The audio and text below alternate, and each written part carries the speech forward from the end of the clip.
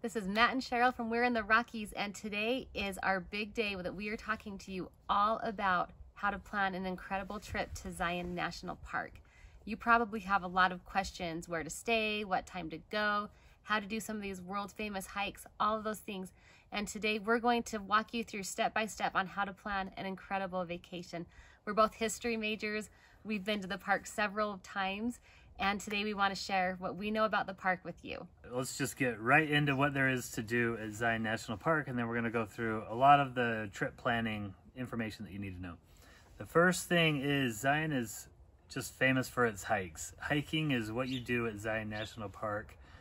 There are other ways to visit it and see it, but let's go through some of the most popular hikes to get started here. First is the Riverwalk / the Narrows. You've probably heard about the Narrows. So the Riverwalk is a 1-mile trail that is at the end of Zion Canyon. Zion Canyon is a narrow, what we would call slot canyon essentially. It's kind of this narrow red rock canyon. The walls on each side are about 2,000 feet high. It's stunning, and they're these sheer walls that just come straight down. The canyon is carved by the Virgin River. You'll take a shuttle ride up the canyon, and the last stop there is called the Temple of Sinawaba. At that stop, you take the Riverwalk hike for about a mile up the river, but you're walking along the sidewalk. That ends, and then you can get in the river and continue to hike up the river, and that is called the Narrows hike. So the Riverwalk itself is a mile one way, and then Narrows is really as far as you want to go. And that is really the most popular spot of the park. And just to clear up some confusion on the Narrows, there are two ways to hike the Narrows. You can either do from the bottom up, which is what Matt just talked about, taking that Riverwalk trail and then hiking up the canyon. Or if you are more of an adventure hiker, you can get a permit and go from the top to the bottom, which is about 16 miles. And that's beyond the scope of this. We're talking about things that just the average Joe would want to do going to Zion. But I wanted to just clear that up because I know that I believed 20 years ago when I started going to Zion that you had to have a permit to hike the Narrows, but you don't. Most people just do the Riverwalk, go from the bottom up, and just hike as long as they'd like to. And we have another video that goes into great detail about how to do that hike. The next one that you've probably heard of is Angel's Landing. This is a very famous hike. You get the starting point, the trailhead, is at the grotto stop on the shuttle. And you climb, I've got to look at my notes here, you climb to an elevation of 1630. It's a very steep, strenuous hike. It's 5 miles out and back. It takes around 4 hours to do. And, you know, it's famous for how scary and dangerous it is, because it kind of is. There's drop-offs on both sides, but you don't get a better view anywhere else of, you know, of the canyon in Zion from up top on Angel's Landing. It is quite incredible. Mm-hmm. Now, many people, when they're planning their trip to Zion, they only schedule like 1 day or 2 days because it might be part of a road trip. And one of the challenges is deciding which hike to do, Angel's Landing or Narrows. I'm excited to announce that we've created an itinerary that you could actually do both those hikes in 1 day. And we have great details on how you can go about doing that. So check it out at we'reintherockies.com for some of our itinerary offerings. But we're going to move on and tell you a little bit more about some of the other hikes. Okay, so the next, probably most popular one after that is Emerald Pools, which is in Zion Canyon as well. And it is about 2 miles round trip. And there are 3 pools. There's an upper pool, middle pool, and a lower pool that you can visit. The pools themselves aren't necessarily stunning. They're fine, they're nice, but what it does is it gets you back into these red rock walls where you're right next to them and you're surrounded. It's really quite stunning. After that, there's another hike called the Canyon Overlook Trail, and this is kind of like Angel's Landing Jr. It's a very short trail. It's only half a mile. It's not right in the main Zion Canyon. You actually have to drive your vehicle over to get to it. And it's, again, only about 1 mile round trip. And you get out to this overlook ledge that is a beautiful overlook. Over that, or behind that peak. And just sitting here enjoying watching the sunset. Okay, and then there is a very famous hike called the Subway. This is something you need a permit for. This is a very long backcountry hike. you don't get to it from Zion Canyon, you get to access it from another road. Wanted to make you aware of it because that is really a famous one you see online all the time, just incredible images of the subway. That's something you have to get a permit for well in advance. And it's considered a technical hike because there's a bit of scrambling, a bit of rappelling, and even a little bit of swimming involved in that hike. I've done it twice myself. I have to say that's probably the coolest hike I've ever done in my life. I really, really enjoyed it, but you do need a permit for it. We'll make a video on that in the near future. Okay, then there's another area of the park called Kolob Canyons. This was added to the park later, but in the 1950s, and it is again a separate entrance. It's about an hour away from Zion Canyon, but it's less visited than Zion Canyon, but man, it has some really cool stuff there as well. Some great hikes, some kind of these slot canyons that you can hike into. Another popular trail is the Grotto Trail. I wanted to talk about the Grotto Trail. So Matt just talked about the Kolob one, which I believe is kind of a hidden gem, Kolob, because Zion is pretty packed. You know, that one canyon is where almost all the tourists are. But if you drive, is it like 15, 20 minutes down the road? It's an hour to get to Kolob. Okay, it's an hour to get to Kolob from the Zion area. Mm-hmm. But you'll see a lot of the very cool things that you would see in Zion, like the red rock, the green trees, the slot canyons. You'll get to see those things in Kolob. You can drive your personal vehicle around there, but you're getting that experience without the crowds. And so that is cool. But the next thing that Matt started to talk about was the Grotto Trail. Now, this is not a very well-known trail. Like, you'll see it in the brochure, and most people don't go to Zion to do the Grotto Trail. However, I brought this up because I believe it's kind of a hidden gem. It goes between the Zion not the visitor center, but Zion Lodge and the grotto. That's where Angel's Landing begins. It's about 1 mile in between. Sometimes on the shuttles, the lines can get really long and you can end up waiting for an hour to get on a shuttle. Maybe not an hour, but you can be waiting for a while. But the trail between the lodge and the grotto is really nice. You know, when you think about going to Zion, you think about going on these hikes and looking down into the canyon. But when you're in the middle of the canyon looking up, it's equally as beautiful. And that hike between those two stops, the Grotto Trail, is so pretty. It's not crowded.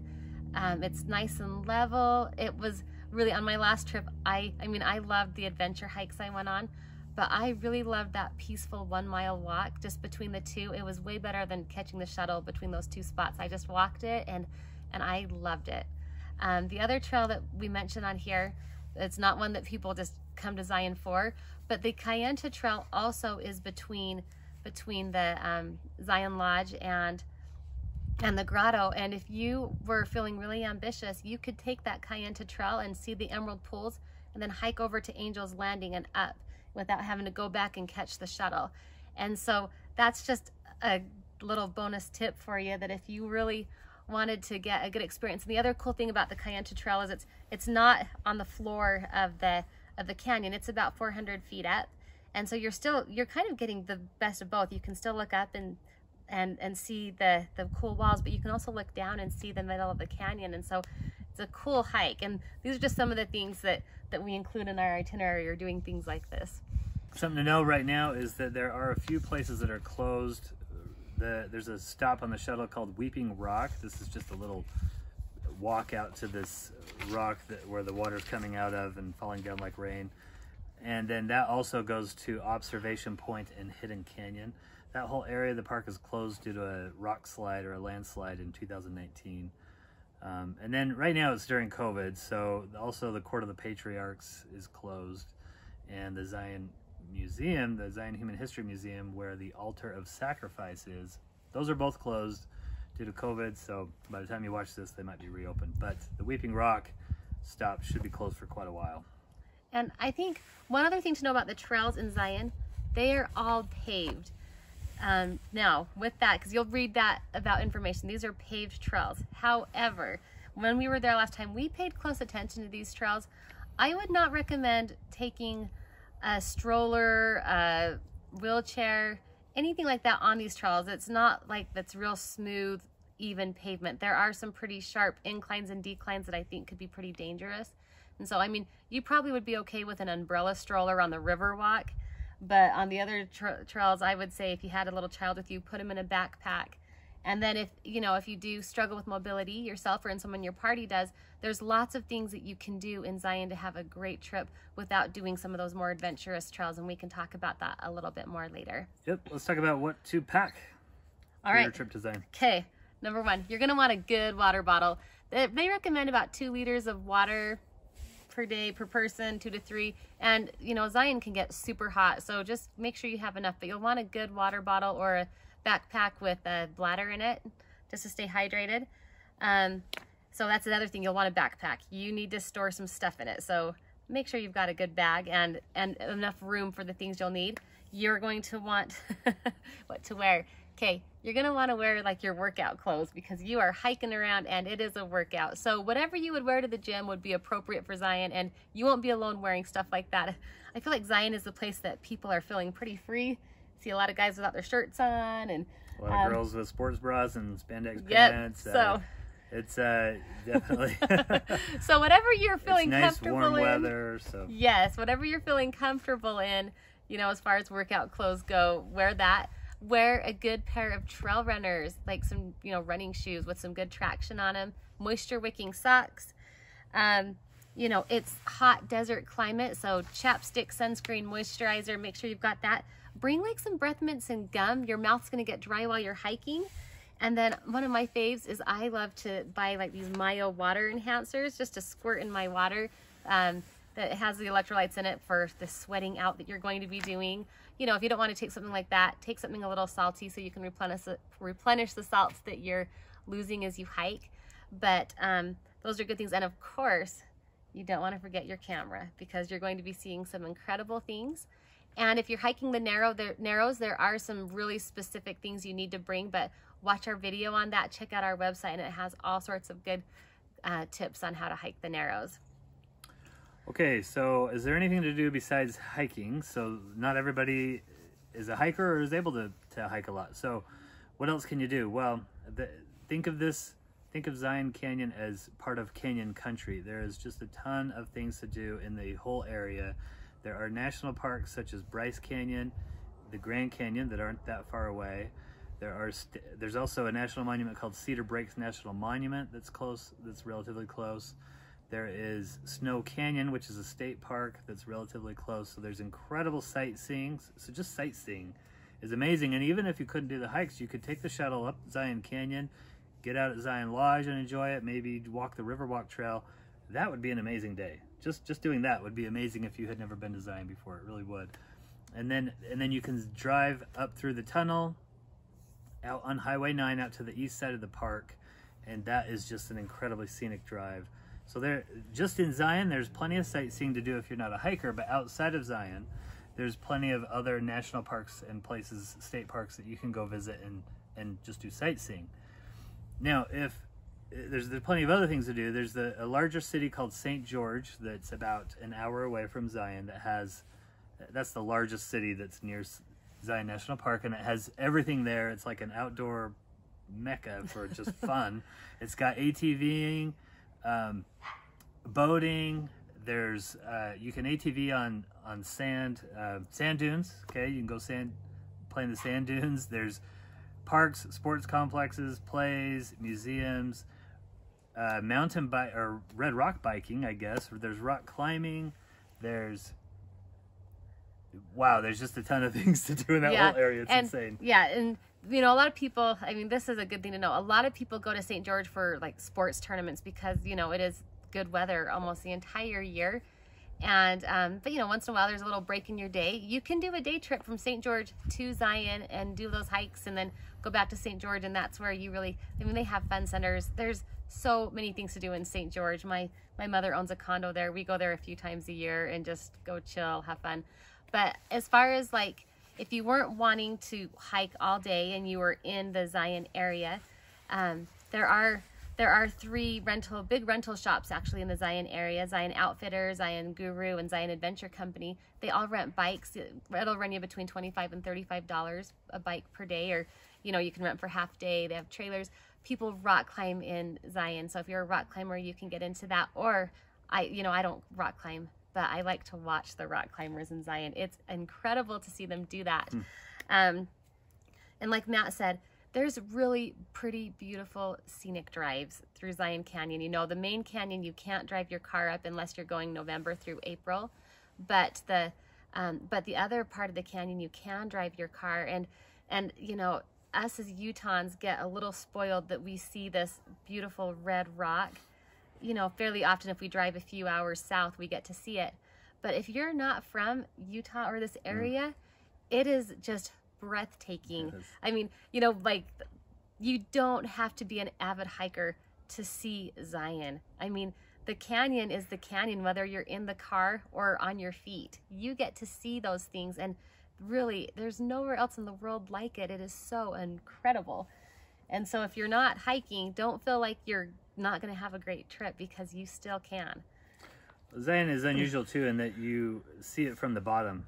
Most national parks, you're up on the top looking down into the canyon, but Zion, you're in the bottom of the canyon looking up, and it's just amazing. Just amazing. Zion also has great ranger programs. Like, their nighttime programs are really fun to go to. They'll teach you about all aspects of the park, and they do them right outside the campgrounds, outside of Zion Lodge.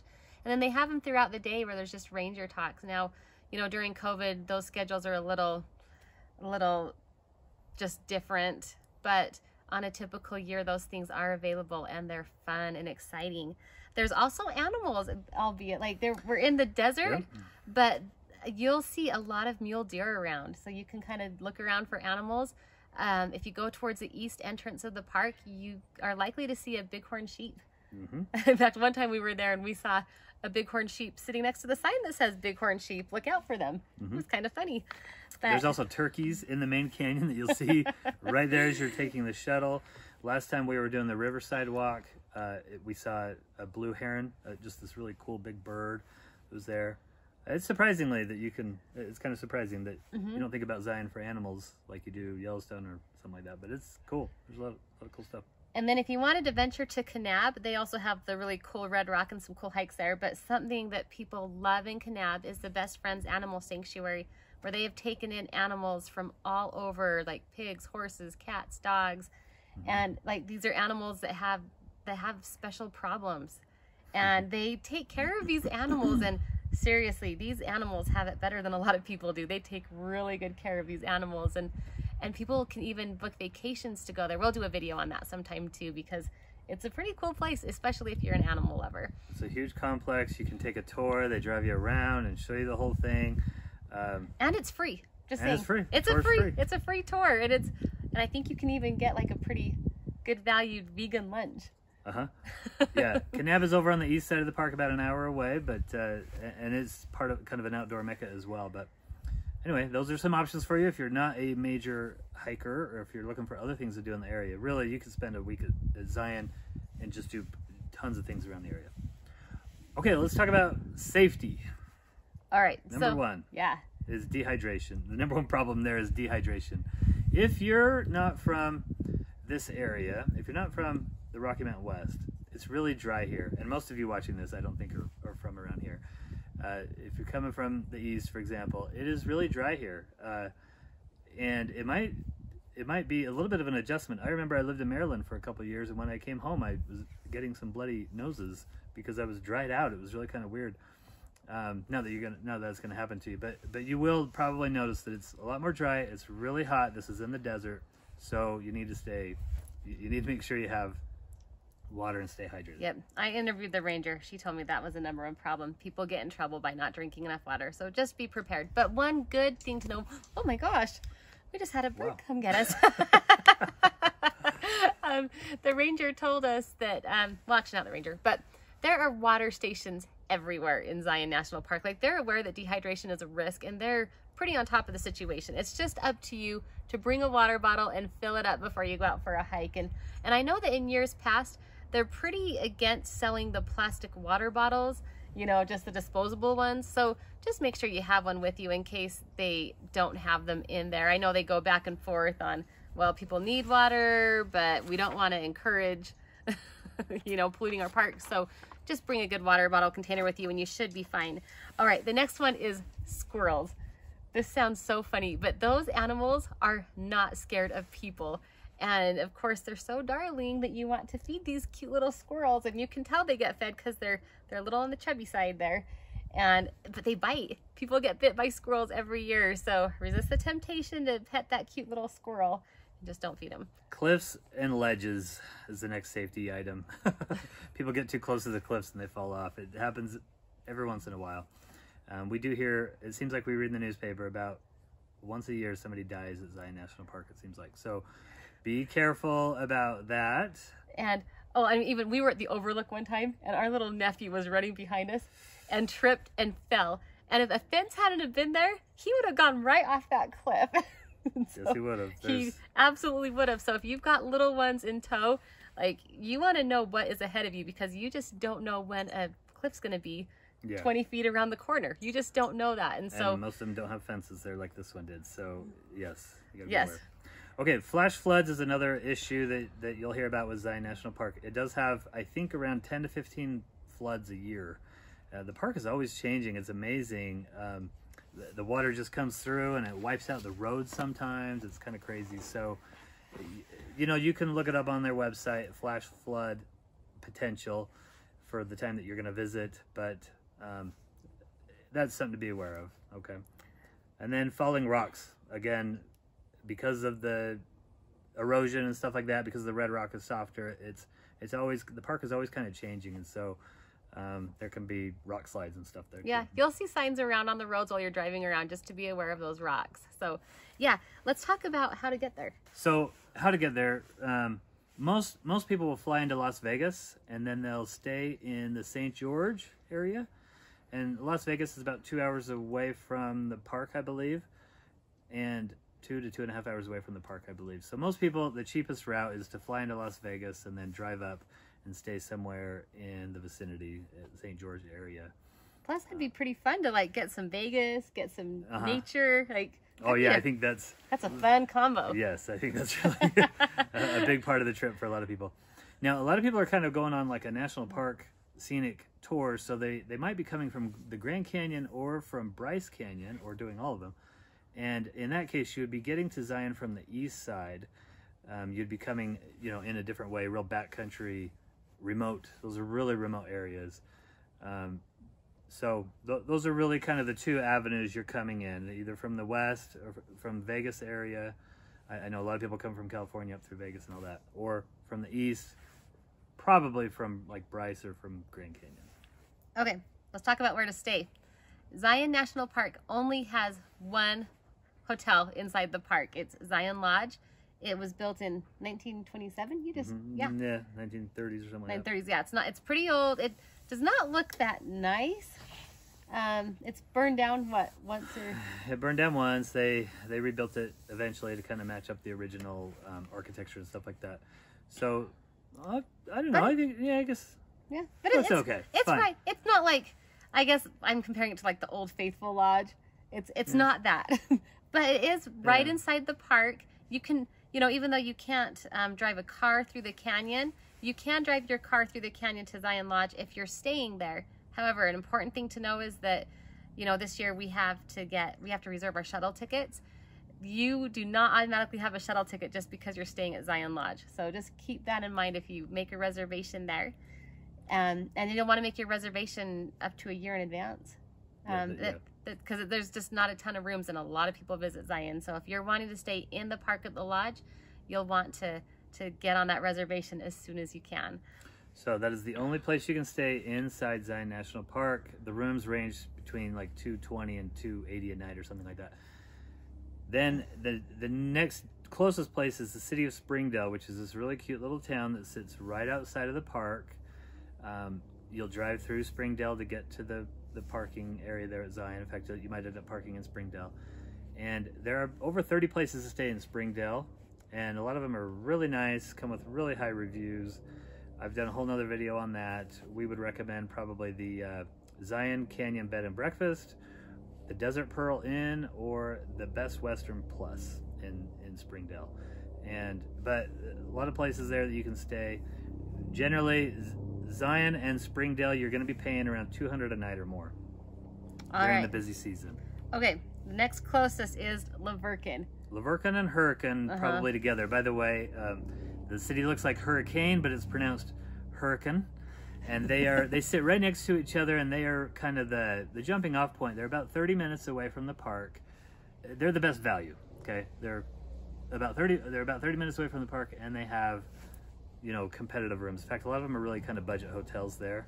Not a lot of real high-end hotels there. And we would recommend Best Western or La Quinta Inn in Lavercan in that area. Yeah, and I was looking, I mean, there's a big difference in hotel prices between the season and the off season. Like, we were there a month ago, and I thought our hotel room was like 200 a night or 100 a night. I don't remember. It was close to 200 a night, and it wasn't that nice of a hotel. But we were there during peak travel season, and when I was looking at it today, it seemed like the rooms are almost, we're shooting this on actually Halloween. But the rooms were quite a bit cheaper.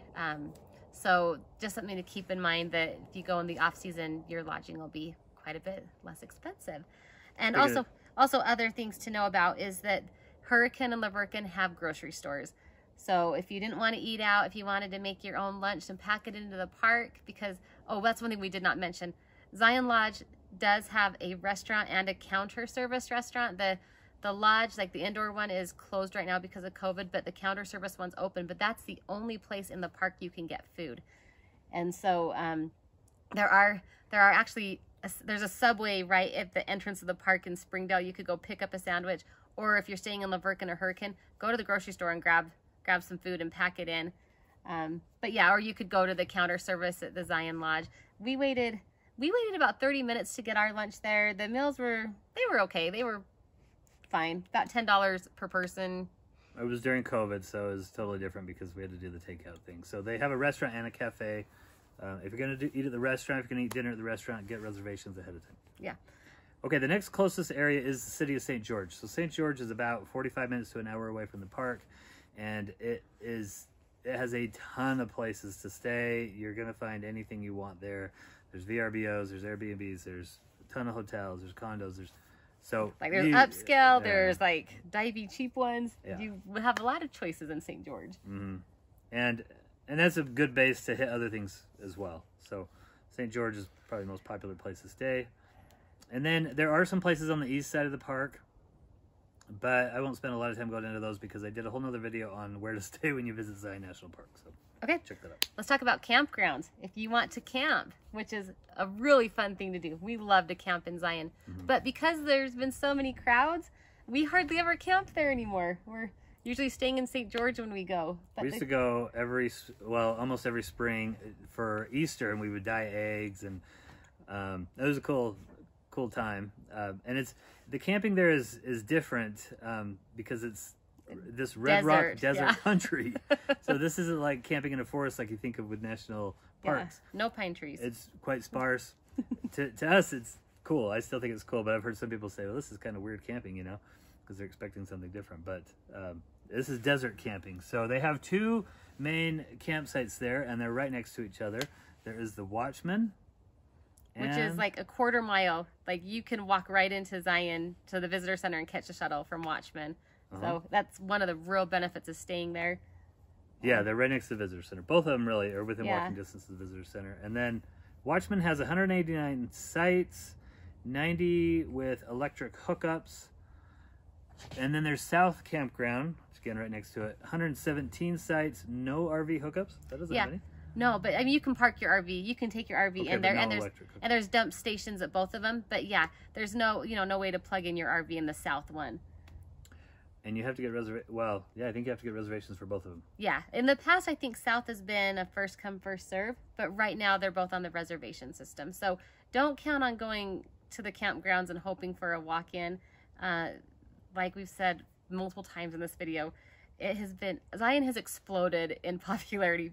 People go there, and you just need to have a plan when you go to Zion, just to be able to see the things you want to do and find a place to stay. Oh, other couple things to know at those campgrounds: flush toilets, but no hot water, no showers. But there is like a water fill-up station to fill up your water bottles.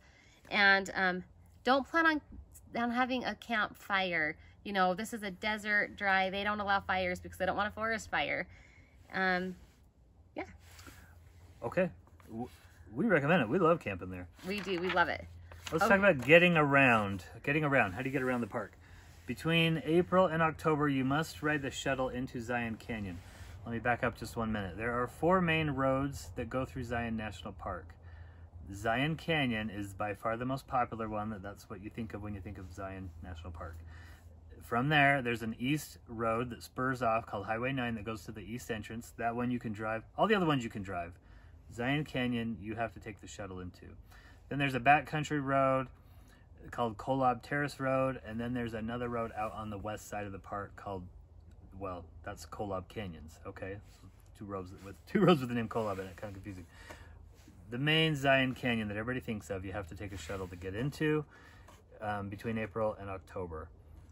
There are, yes. And we have, okay, the Zion shuttle system is easy, but it's complicated right now because of COVID. You have to make reservations, and it is rumored that that's going to they're going to maintain that system just because it has been, crowding has been such an issue in Zion in the last few years that they possibly will have you do a reservation system. So we're not going to get into the great details of that, but please watch our video on it because it will walk you through step by step how to do this. But what you need to know is there's actually 2 shuttle systems in the park. There's the actual shuttle system from the Zion Visitor Center all the way up the canyon, and then there's a second shuttle system from Springdale to get you to the visitor center in Zion National Park. And and you do not need a reservation to do the Springdale shuttle. You only need it for the one in Zion. And there's 2 places you can park your car. Okay, first you can park at Zion National Park at the visitor center. There's a pretty big parking lot. However, it does fill up very early in the morning. By 8, I'm sure. By 8 or even 7:30, that is filled up. Yeah. If you're getting there after that time, you're going to need to park in town in Springdale. And parking will cost you between $20 and $25 a day, depending on where you park. However, we do have a special tip for you about that. If you are planning on hiking the Narrows, all those places, they'll give you, especially we know that Zion Adventure Company and Zion Guru, who Zion Outfitters is the rental shop that's right outside the park, but the other 2 were a little more in Springdale, but they do have parking lots. And if you purchase $25 worth of things, which is about how much your rental equipment will cost, they'll let you park there for free. And I wanted to just do another pitch for our product. We have these amazing itineraries that will make your trip awesome, and they cost less than it costs to park your car for one day in Springdale. Just keep that in mind when you're getting ready to plan and things like that. You've already saved $25 by knowing that little tip. Yep.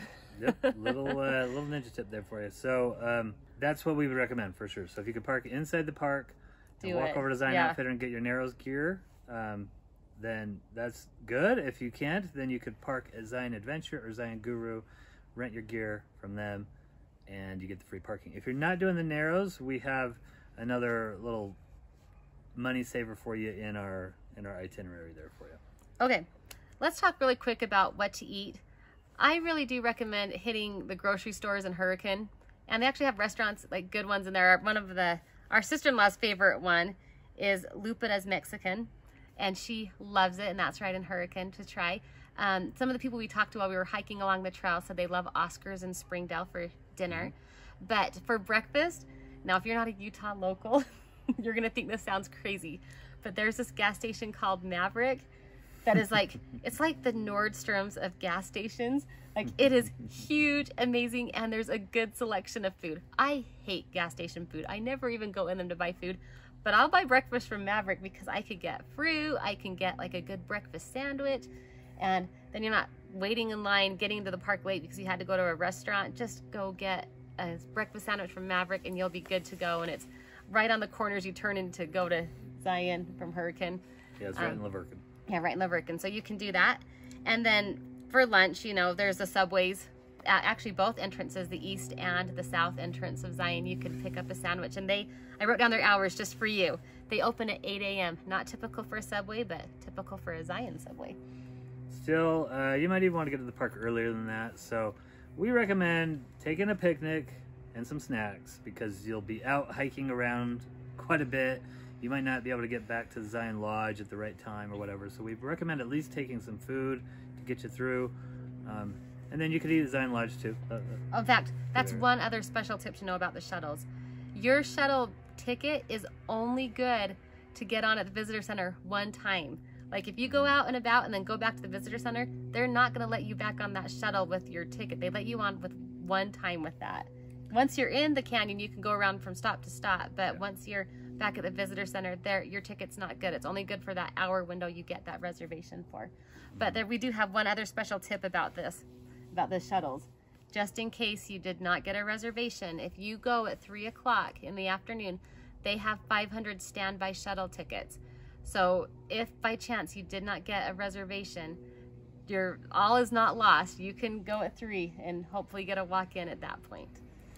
We did a whole nother video on the shuttles, but I did talk to somebody who said they didn't have the ticket and they went there and they rented an electric bike, an e-bike, I guess they call them, right?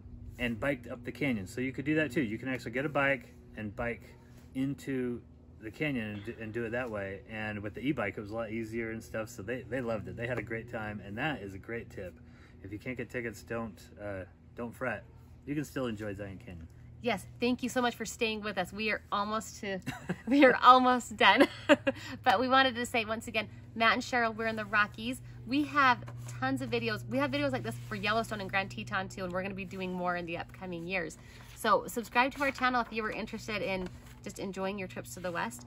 But let's talk really quickly about the best time to visit and how long you should plan on going. The busy season is the summer, obviously, and then also in October, the school system has a fall break in Utah, and then all of northern Utah goes to southern Utah to play.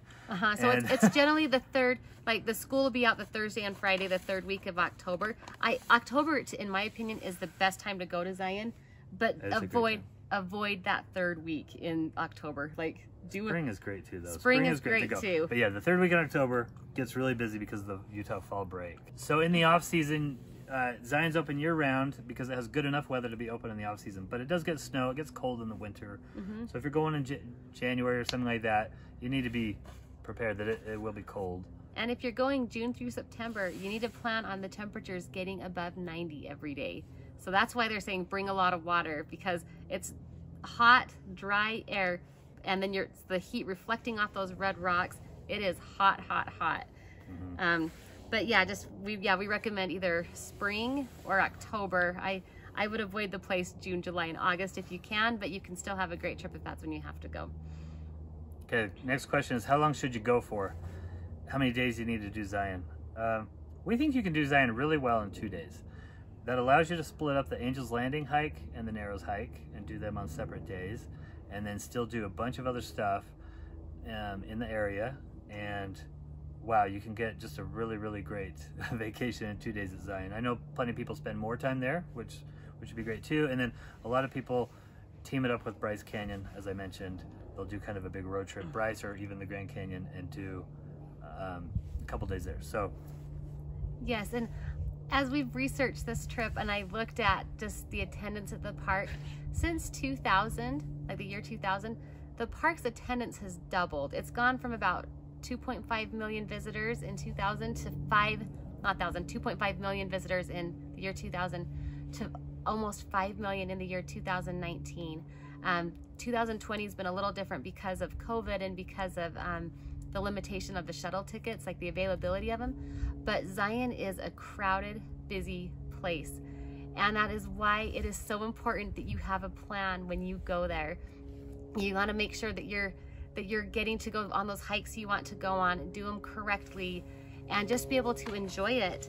And we have all these videos that can help you plan your trip with beautiful shots and good tips, and you can piece this together on your own. You are welcome to do that. There's so much good information out there. But for a cost of less than it would cost you to park your car in Springdale, you can get an itinerary that we've put together that will just give you such peace of mind when you go on your trip. I think that when you get ready to go on a trip, it can be a really pleasurable experience as you daydream about the things you're going to do. You can watch videos and pictures and read about it and just be excited to go. Or it can be a pretty anxious time when you worry about, well, how much time will it take to do this? Am I healthy enough to do this? How long will it take to do this? Or how will I get my shuttle ticket? There's all these questions that can make the preparation for a trip stressful. But when you purchase an itinerary that has really good information, step by step, you know, what order to do things in every day with maps and tips and things like that, you can go on this trip to Zion and not have to worry about all those things. You just can daydream about the trip and know that once you get there, you will be taken care of. And so I encourage you to go to our website and check it out. I feel like I can talk this up because Matt writes our itineraries, and I love going on I call them itineraries, but all you have to do is go to the website, buy it, and print it off, and you are good to go.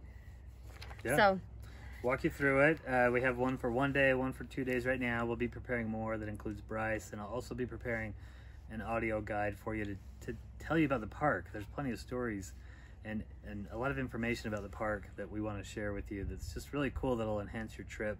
We want you to love your trip to the West, and that's really what we're after here for. And so we have right now a 1 day and a 2 day itinerary, and on the 1 day, it's actually 4 different itineraries within the 1 day to give you plenty of options. So don't buy it thinking that you're just trapped into like only one thing.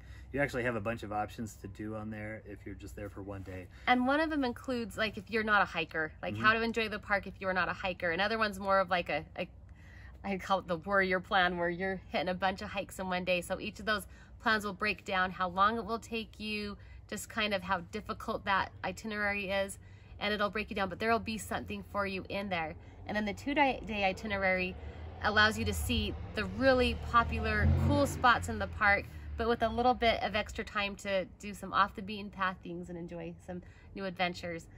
Yeah, we made this because we got a comment on our channel one day. Somebody said they went to the national park and it was a miserable experience because it was just so crowded, and I thought, oh man, I wish I could have given them this information so that they would really love their trip. But you know, we have always just loved vacationing and road tripping, and it's a big part of our life, and we want to take our kids on these trips because we want to expose them to other things and beautiful nature and history and stuff like that. So it really means a lot to us. Yes, but we hope that you have found this video helpful, and whether you're watching to plan a trip or just to learn more about Zion, we hope that you found the information you've needed. If you have, give it a like, subscribe, and thanks for watching. Safe travels.